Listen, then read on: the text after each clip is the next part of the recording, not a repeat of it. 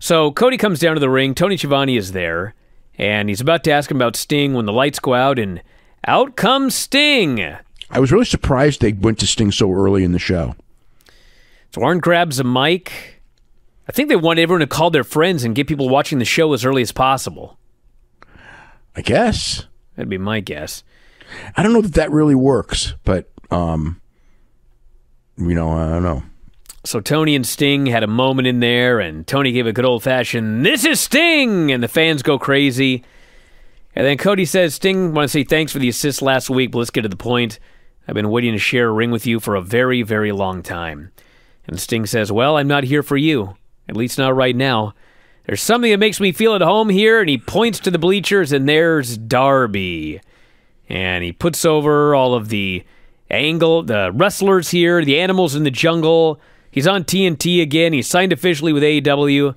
He says, "I'm going to be close to the AEW fans, and I'm going to be in this promotion for a long time. And I'll see you around, kid." He pats Cody and he leaves.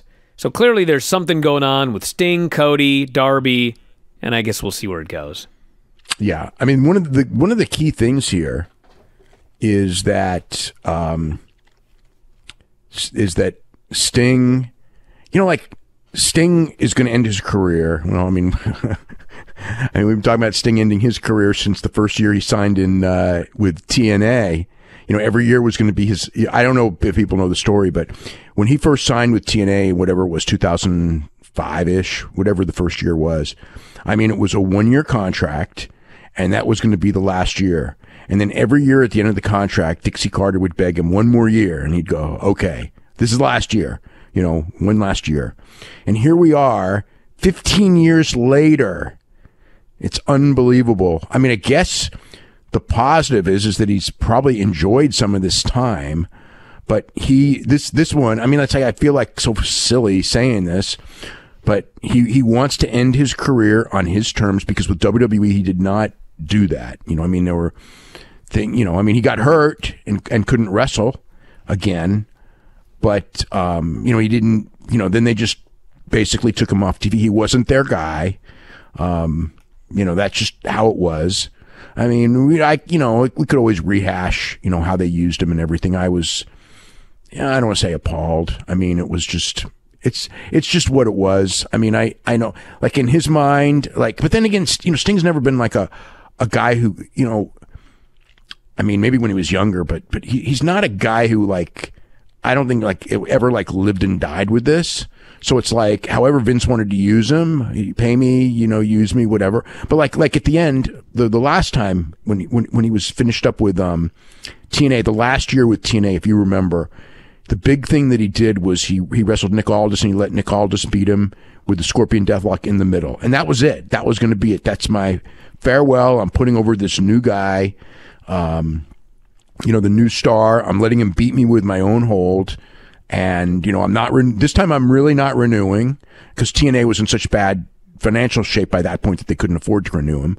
So it's like, okay, it's over. And then, things happened, it's like everything. It's, the video game people, wanted to bring Sting in for the video game, and that's all it was going to be. And then they announced it, and then everybody just jumped, "Oh, we're going to get Sting and Undertaker at WrestleMania." And so, the reaction was so big for Sting that, Vince felt, well, we got to use him. And so we didn't get Undertaker and Sting, but we get the Triple H thing. And it was just, Vince's concept is like, well, let's end the wrestling war, I mean, it was so ridiculous and whatever. And so the idea was, I was a member there that night in Santa Clara, and it was the whole idea was that this is Sting's one and only WF match. So, of course, it's his one and only match.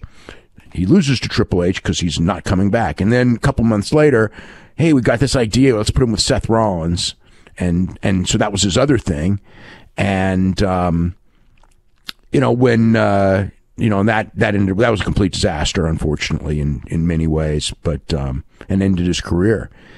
But, I mean, he didn't get the neck surgery, but he doesn't feel bad at all. And, whatever he can do, he can do. I think Cody, Cody when he was a kid, his favorite wrestler was Sting. And, So we'll see how this storyline plays out. But we're going to see a lot of him. It's not like he's going to be on twice a year. I mean, he's going to be a regular television character on this show. Hey, if you're a big fan of Wrestling Observer Radio, we got 12,000 episodes of all of our podcasts up at our website, WrestlingObserver.com.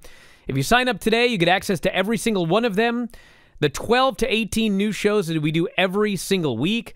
You can podcast them, listen to them on the road, at work, working out, in the shower, wherever you listen to your podcasts. And also full access to the Wrestling Observer newsletter and archives. So if you love what you hear, head to WrestlingObserver.com. 12,000 audio shows at your fingertips.